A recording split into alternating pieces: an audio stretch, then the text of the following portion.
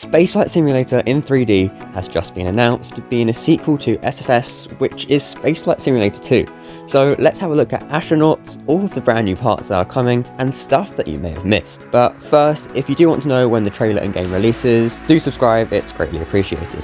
Starting off with it all, you will soon be able to build and launch rockets in 3D in a new separate game. The style and UI is very similar to Spaceflight Simulator 1, with symmetry mode here, what presumably seems to be with the axis since it is 3D, and a rotate button. Looking at the launch pads, we have an entire launch setup with a flame trench, tanks for propellant, and lightning towers. And here we can see actual smoke which is coming from the rocket, as well as a glow being emitted from the engine. Also, looking into the background, we have a very detailed VAB, along with a launch control center just next to it. Having a look in the distance of this screenshot, we can see another launch pad, hopefully giving us the option to launch at different locations. Now, we finally have astronauts, and they will be able to perform spacewalks fully equipped with a jetpack, possibly a first-person view mode, and also ride these actual rovers, as you can see with these seats on the moon, which is just incredible. And here we can see them seated within a capsule with the door open. I'm not too sure if the view into the capsule was only to show the interior or a feature that may be in the game. Now, looking at all the parts, it has been said that this new game will have over 120 parts that you can use to build with. First of all, we have more capsules, and this basically appears to be wider than the default one. And to go along with that, we have habitation modules where astronauts can live in space, as well as the nice looking cupola that we saw in a previous sneak peek.